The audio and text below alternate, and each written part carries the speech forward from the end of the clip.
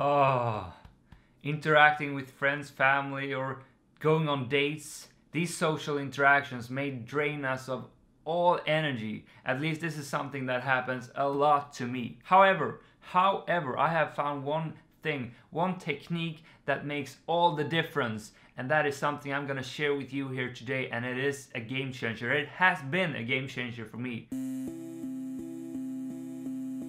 Friends, my name is Alexander Nilsson, and I am someone that identifies himself as an introvert and a guy with a tad of social anxiety. And just to quickly break those terms down, in the words of Cain, the author of the book Quiet, the Power of Introverts, which has inspired me to this method that I'm now presenting to you. An extrovert is someone that likes to be outgoing, talk to people, and gets energy from these social interactions. And then we have the introvert that likes the alone time and mostly feel drained when interacting with people. But we also have this spectra when the extreme points are introvert and extrovert, and in the middle we have the ambivert person.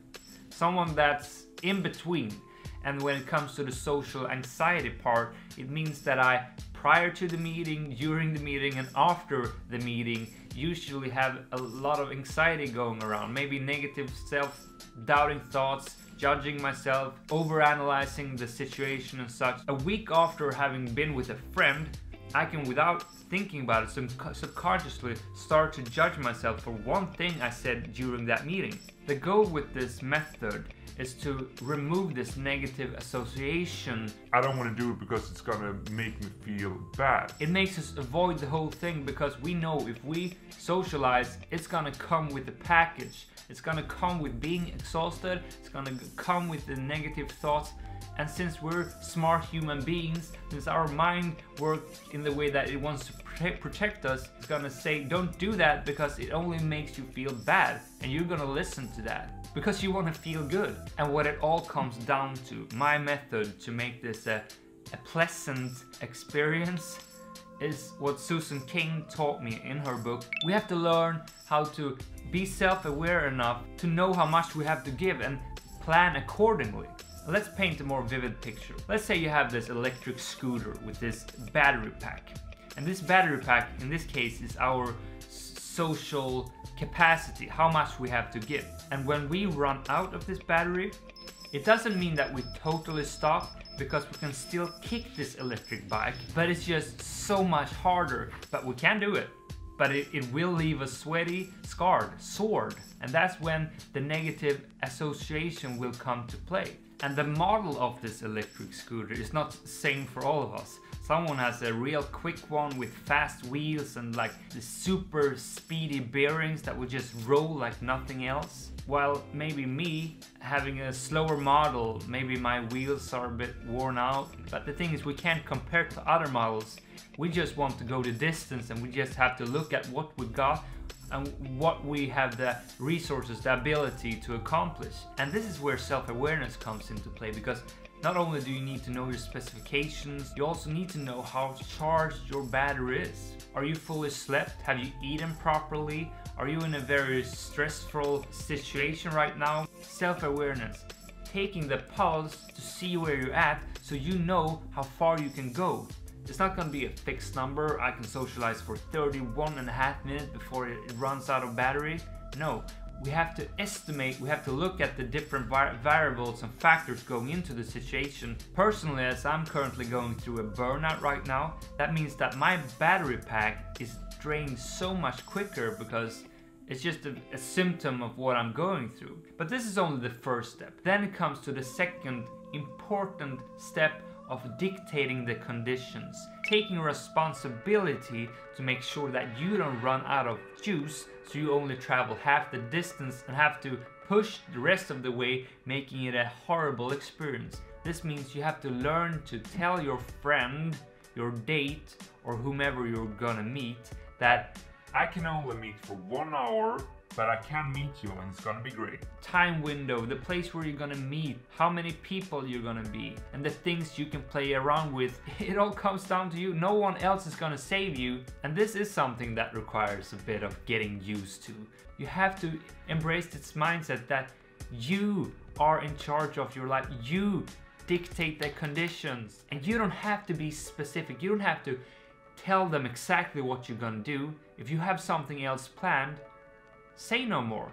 I can meet you at Saturday, but I'm only available for 1 hour. We can go for a walk, it's gonna be super nice, but then I have something else planned. And if that's something that's hard to you, then make up a white little lie that you have some washing time, you have to make homework or whatever. And you can also be a straight shooter. You can give them the truth that you've had a hard week, you're stressed out at the moment, and you only have 1 hour to give before you're gonna be plummeted. It's not a yes or no deal when someone asks you if they can hang out with you. You can say yes, but. And then it's up to them to accept the offer or not. Because what you need to know, what you need to think of, is that when you overextend yourself, that's when it all falls apart.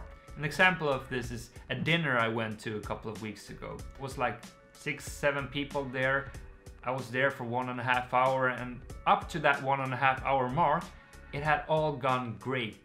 We had laughed together, I felt that I was contributing, and it wasn't too much up in my own head. Just an overall nice experience. But then, just like that, my battery level hit 0, and I just, I shut down. I was sitting there now feeling like, man, I can't do this. I just want to leave. So I did. I stood up and I said, sorry guys, this is my cue. I'm gonna have to leave now. I'm exhausted. And that was fine. But if I had pushed on for another half an hour, I know it would have created emotional scars. It would have made me sit there, judge myself, start to say weird things and just be weird. But I saved myself because I was self-aware enough and I needed to exit. I, for one, have started to go on a lot more Tinder dates after realizing this, that I don't have to spend 3 or 4 hours having this fine dinner or whatever. I can just set up a nice, quick 1 hour walk and then be done with it. I limit the time window and then it's not as scary. And also, since I am the one that have dictated the conditions, I can also extend that if it is so that today I feel that I have so much more energy to give. Then I can push it a bit further. Yeah, you know what? I can be a bit late for that. I have another half an hour to give. However, I also mentioned that I had a bonus tip for you. As we know, sometimes our calculation wasn't right. Sometimes we just got drained like that. That's when the micro pauses comes into play. Taking a little bit of alone time during the social interaction can be a lifesaver. Whether it's a bathroom break, making a fake phone call, or just running outdoors to get some fresh air. I need to make a phone call. Sorry guys, I'll be back in 5 minutes. Move away from the herd, from the person you're meeting, and just take a breather, meditate for 5 minutes, just be alone and recharge that battery just enough to get you through the night. And maybe you need several of these micro boosters. Throughout my working years, I've almost on a daily basis escaped to the toilet for some just meditation, power napping, alone time. We have clean toilets in Sweden. It's okay to sit down, put the lights out and just close your eyes and breathe for a second. Recharge me like that. 5, 4, 3, 2, let's do this. So let's just lean back and summarize what we've been talking about here today. Learn how to be self-aware enough so you know how much battery you have, how far you can travel.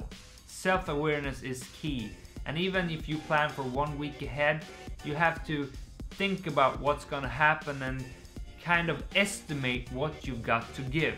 Get comfortable with dictating, adjusting the conditions, limiting the time window, the place where you're gonna meet, how many people you're gonna be. It's in your own self-interest, but it's also gonna make the other people enjoy the whole thing much more. Have a plan, a strategy for how you can microcharge your battery when you feel that you're running out earlier than you thought. Whether it's a bathroom break, making a fake phone call, or just running outdoors to get some fresh air. So this is the method that has made all the difference to me, and I think it can be a game changer for you as well. However, have in mind that our range, the distance we can travel, it's not fixed. It is something we can upgrade. It is something we can work on by improving our social skills, by practicing a lot. because when it comes more effortless to us because we've done it over and over, we can go further. Something I've first-hand experienced as I've been doing a lot of these uncomfortable challenges, socializing with strangers, pushing myself to do things that is outside my comfort zone but still within my battery capacity. I have a lot of videos where I go through the different ways for how I have worked with myself to accomplish all that. For one, this fundamentals playlist where I go through my strategies for how to think about approaching strangers, whether it's a girl or just some random person, and do that so it's a positive experience. See the smiles journey, and I'm just enjoying every interaction today. That's it, guys. That's all I'm giving to you today. And if you liked it, if it delivered some kind of value, I would much appreciate if you hit the like button. Then I know that I did something right. I wish you the most beautiful of days. I encourage you to go out there and face some fears, but do it within the battery capacity of what you have available. Do it in small baby steps. My name is Alexander Nilsson. Thank you for watching. Bye, guys. You want to come and play with me? We can do it for 30 minutes. But it's gonna be 30 beautiful, wonderful, exciting minutes.